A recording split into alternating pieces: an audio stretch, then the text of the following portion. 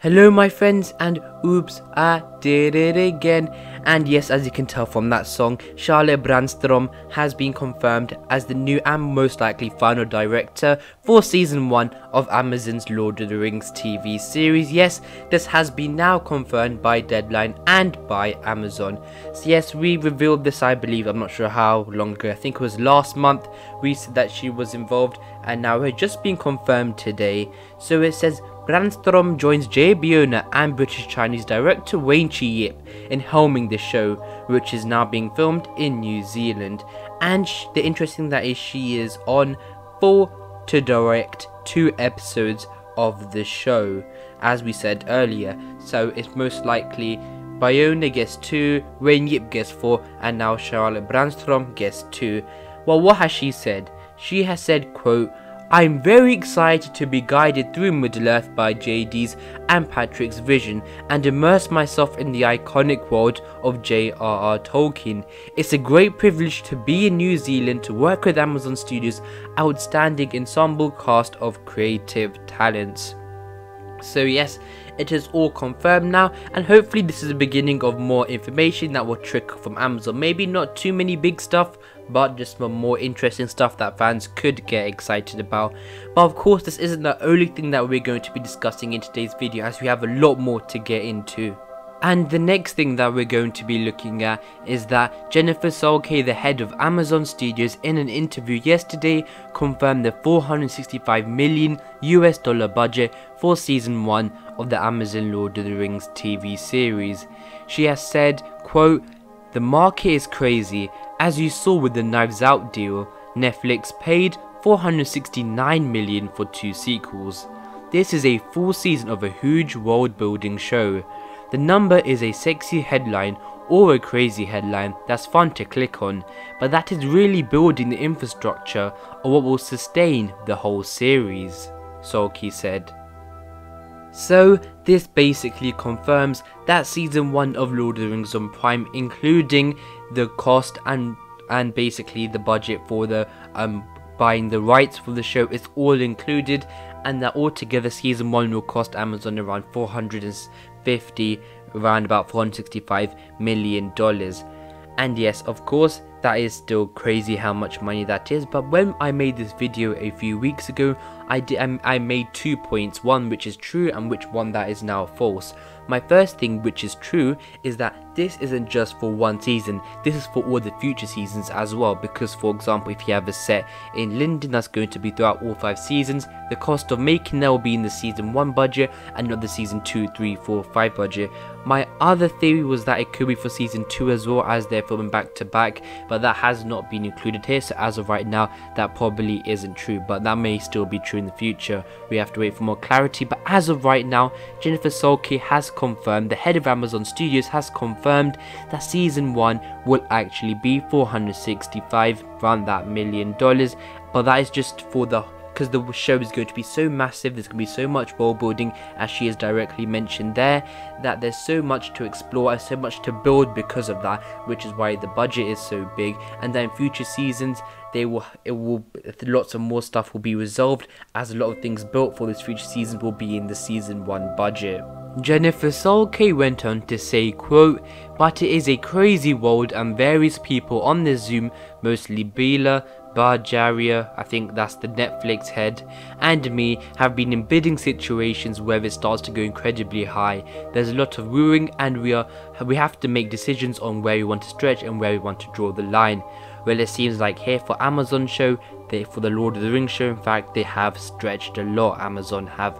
And I think what they're referring to is that Knives Out did cost a lot for the rights, so the rights is included in this $465 million budget.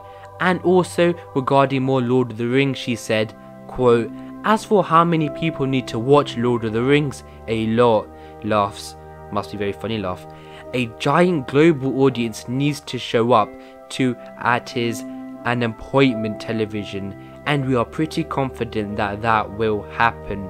So yes, they have seen, maybe this doesn't show that much about the marketing strategy, but it does look like they are betting a lot on the show, and why wouldn't they? It's the most expensive show of all time, and having it as appointment television maybe suggests that the show will be released weekly, so it's not going to be more like a streaming platform show. They want it to be traditional shows, so episodes released weekly like Game of Thrones, etc., so they want to follow suit for that. The next thing that we're going to be discussing is actually something quite controversial, as there has been quite a lot of backlash and speculation around what happened and came out yesterday, as Jeff Bezos, the creator of Amazon, of course the richest person in the world, and of course of the other branches like Amazon Studio, etc., came out, some book quotes came out from his book where he said, and it stated, quote, Amazon Studios executives had to send Bezos regular updates on the projects in development that included spreadsheets describing how each show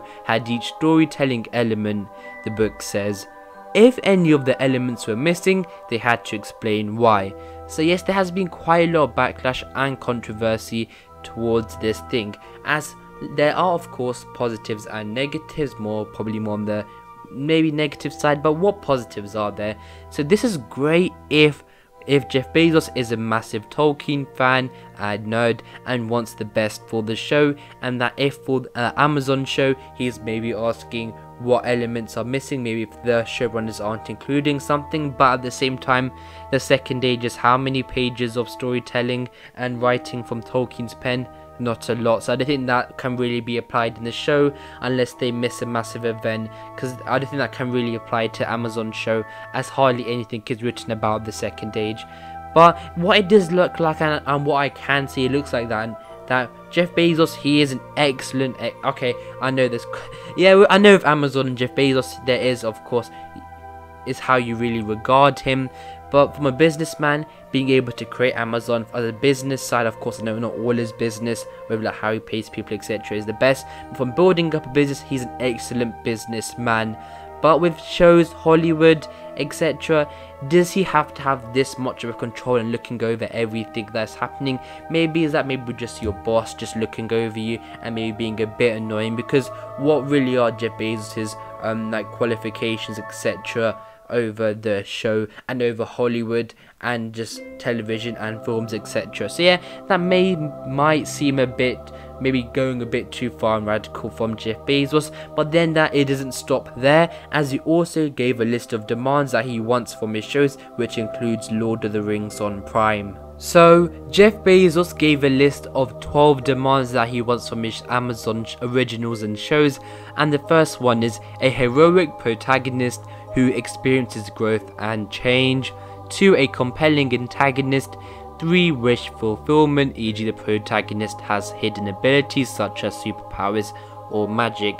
So yes, those are the first 3, and of course it does seem pretty basic, and of course these are important. Of course there's always to have these parts, but it's nothing groundbreaking, it's just basic guidelines. But of course we can't fault him for wanting to have this in his show. Then moving on to the next one, it says moral choices, which of course is important for shows. Then diverse world building, different geographical landscapes, and of course we're going to be seeing this a lot in the Amazon show, because there's so many places in Middle Earth that we are going to be visiting. Numenor, Lindon, Khazad-dûm, we might be going to the far reach of the map, which means Harad, maybe an Edwaith, we've got a Region, of course, Lothian, so many places we're going to be seeing, so that won't be a problem. Number 6 is urgency to watch next episodes, so cliffhangers, so maybe more suspense he wants in the shows, maybe them not to be say for example where you're watching a show and it says, oh, you have to take 6-7 episodes to fully get into it. Maybe sometimes that happens with Netflix shows, etc., maybe HBO shows, but what I think he's saying here is that we want you to get gripped within the first episode. And of course I think Amazon need to do this for Lord of the Rings on Prime, to take viewers, something big has to happen in episode 1 or 2 to grab viewers in for the rest of the season and to have a big talking point. But then moving on to 7, 8 and 9. 7 is civilization high stakes, a global threat to humanity, like I think it's meant to say threat to like an alien invasion or a devastating pandemic. The second bit is quite ironic, but the first bit, I think maybe what we can take from that, if we want to apply this to the Amazon Lord of the Rings show, is of course the forging of the rings, the high stakes of giving the rings, etc. Or of course you can apply this to the downfall of Numenor as well, because it is literally a, what's it called, it's a devastation that he's put there. The whole world is reshaped, entire Numenorian immense civilization for about over 3,300 years is destroyed into the sea. Next is 8 humor and 9 betrayal. Of course, humor, maybe that can be applied to the show as well, but of course we'll have to see how Amazon handle the humor in the show. Betrayal, yeah, that's standard stuff in shows as well, nothing too much there. 10 positive emotions, love, joy, hope. 11 negative emotions, loss and sorrow. And 12, of course, violence. And just saying, luckily, and a positive thing for Tolkien fans is that on those 12 there's no nudity or sex scenes that have been mentioned at all. So maybe, even though this list is basically, I want to shout out to Penguin Poppins, my podcast co-host, where he actually gave this example, so I'm nabbing this for him. Is basically, let's say for a soccer team or a football team, you are a coach, is saying you have to score more goals, we need to get the ball forward, the goalkeeper needs to make a save. It's basically that. Positive emotions, love, joy, hope. Negative emotions, loss and sorrow, is basically the same thing. These are standard things that have to be met, so nothing too much there. But maybe positive thing is that there's no nudity or sex that has been mentioned in that list. But yeah, I can see the problems with Jeff Bezos wanted to, maybe people thinking that why does he have to keep on looking over it, maybe when he doesn't have as much experience. Is it just maybe the billionaire going in and is checking over anything? But of course everyone is entitled to their own opinion. But that wraps up everything in today's video. We have covered all the most recent news that has come out in the last 48 hours around the show. Yes, a lot of things, for example Jennifer Solkay's comments, and that was quite interesting, confirming the budget and talking about how this is also including the rights to get the show and having to set up places and scenes and sets, etc. for future seasons that is included in this first budget.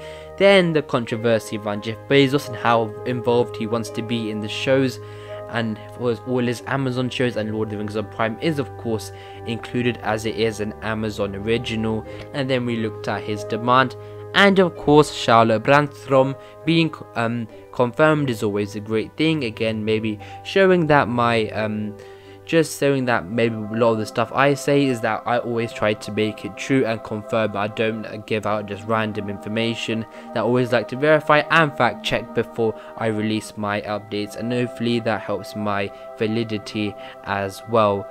But as always, nothing can happen like this. I can't be doing this without you guys and your support as always. So thank you, and thank you guys for watching. I really appreciate it. Please like and subscribe. But until the next video, my friends, goodbye.